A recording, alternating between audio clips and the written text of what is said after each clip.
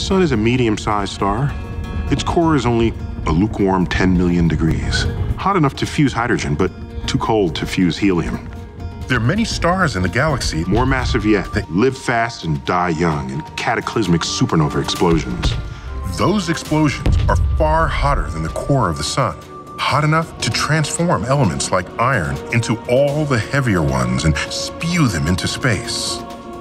Long before the Earth, our home was built. Stars brought forth its substance. Our planet, our society, and we ourselves are built of star stuff. Now, two of the things that were created in supernova are thorium and uranium. These were different because they were radioactive, and they kept some of that energy from the supernova explosion stored in their very nuclear structure. And some of this thorium and uranium was incorporated into our planet, sinking to the center of the world and heating our planet. Liquid iron circulating around the solid part of the core as Earth rotates acts like a wire carrying an electric current. Electric currents produce magnetic fields, and that's a good thing.